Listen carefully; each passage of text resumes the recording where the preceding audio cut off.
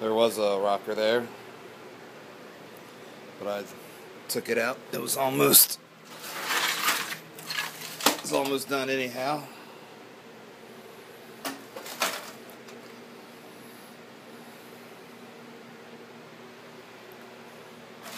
So I cut it the rest of the way out. No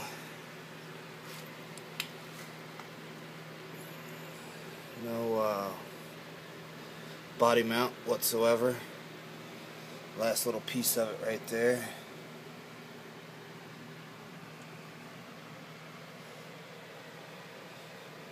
Transmission tunnel going to need replaced.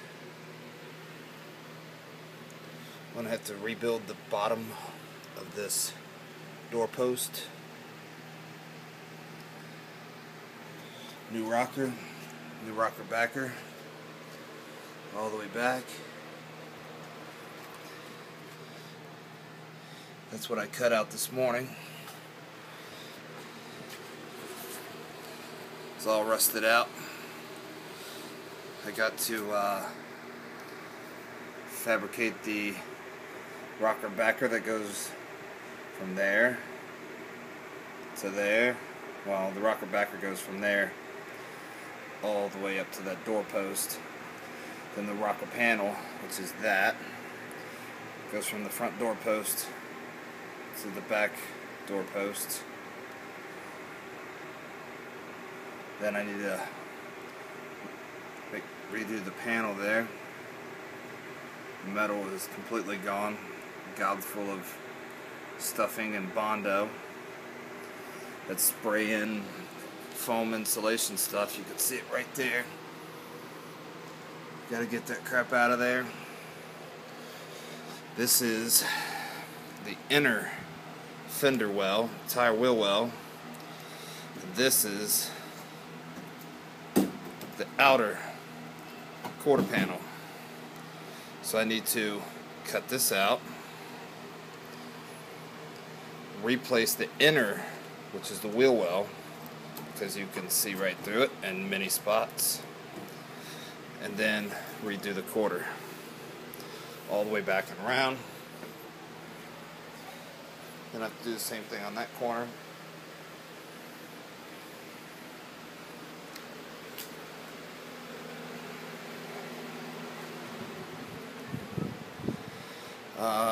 Let's see, not much to do there. Not much to do. Body work, no body work on the trunk. It's already primered up actually. I did that the other day, sanded it all down, primered it. Hinges are fine. A little creaky, but that's okay. A little oil took care of it. The back end is tubbed. We're going to have to get some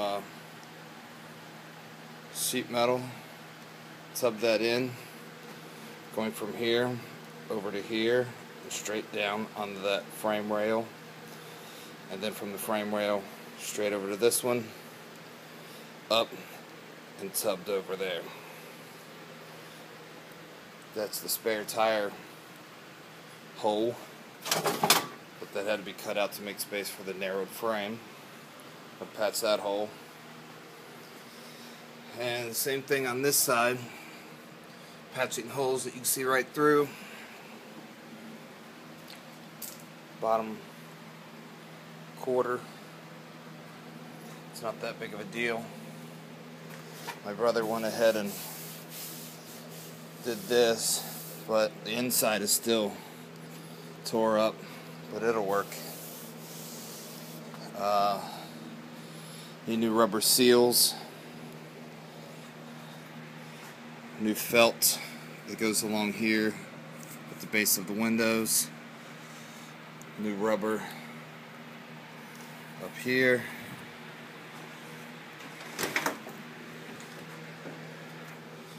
this felt all needs to be replaced.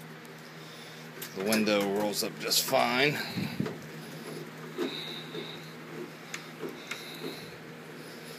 It seals right up in there just fine, kind of. This is rubber that goes on this metal frame, wraps around the metal frame, and seals this quarter window to the side of this window when the door is closed. And it's not even lining up because the body is so out of square from sitting here on the frame with no body mounts. Again, on this floor, the quarter's completely done. They butt up to the back door column here. That needs completely cut out, just like the other side. Right here, it goes from all the way back there to the fender.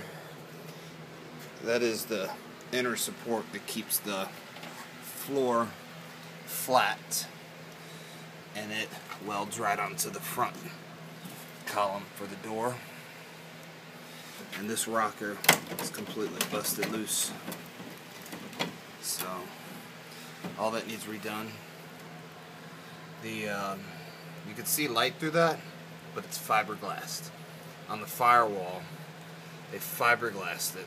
You can see light through it, but there's no holes. Its floor is completely gone here. These are some panels that popped right up.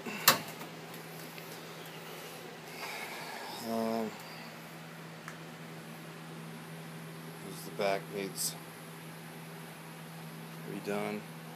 Last night I took that whole door apart there to fix. There's a hinge inside of here that this window rotates on when it goes up and down. The hinge inside of there that this hooks to pivot was frozen up on that side. I had to take it completely apart and unfreeze the hinge. Now it rolls up and down just fine until it hits the spot where there's in the gear where there's a missing tooth. And then you gotta help it up a little bit, and then the tooth catches again and it keeps going. The doors don't need much at all except for new rubber on both sides. The striker needs adjusted because the door is hard to close.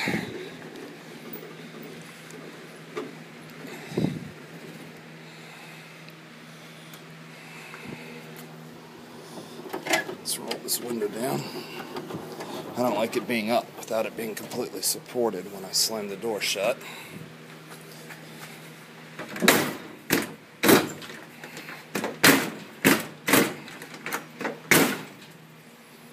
Go. Lines up real nice. But when the windows roll up, there's a gap between the back window and the front window like this. And there's a gap here on the rubber. There's no gap at the bottom. There's a big gap at the top. All this will be needed to get up in there with the sandblaster and blast out that rust, reseal it with some black silicone caulk. This is stainless steel trim that got painted over when whoever painted the car blue. But on the other door over there, I already removed all of this trim work, all of this trim along here and down here, and cleaned it all up. That's ready to be replaced. These fenders don't line up well, but they will once the body is picked up, because right down here is the body mount that goes on the doorpost. Right down here is a body mount on this doorpost, and it'll lift the body up to be level. And right down here in the front of the fender well is another post or body mount. And then there's a body mount under the hood on the firewall. I have the other headlight can sitting in the trunk. Bumper's pretty rusty, but it's in good shape. Can be re-chromed. This is just flashy. It has no support whatsoever. Now the bottom bumper, which covers this, they call it a rock guard. Bottom bumper goes across there. That's the actual bumper that mounts to the frame. It's missing. I saw online it's about $800. So I'll be doing something else. I put those blocks, that's the body mount for the firewall. Put the blocks in there to try to line up these fenders with the doors. It worked pretty well, but then that kind of buckled the body a little bit because the body mounts are completely gone all the way around. One there,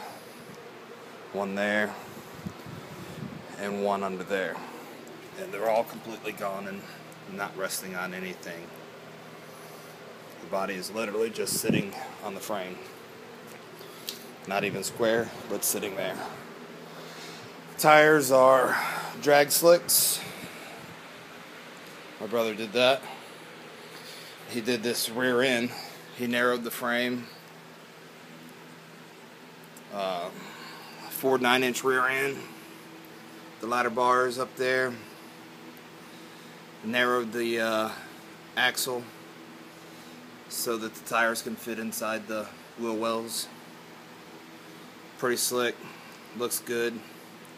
Shocks work really well. But the frame is sitting on the jack, so there won't be any wobbling right now. But that's it. That's the 51 Crown Victoria. I've only done a little bit of work, but this is my little beginning diary of the work in progress. Oh, forgot to mention, there is no engine under the hood. It is sitting on a S10 frame, so I'm probably going to get a Crate 350 turnkey. I'm not interested in actually racing it, so I don't need all that horsepower. There's Crate engines are 300 horsepower turnkey for $1,500, so I'll probably be doing that. Maybe get a transmission from a junkyard or something if I can't find one of them cheap enough. But that's it. 51 Crown, or not Crown Vic, 51 Victoria, 2-door hardtop.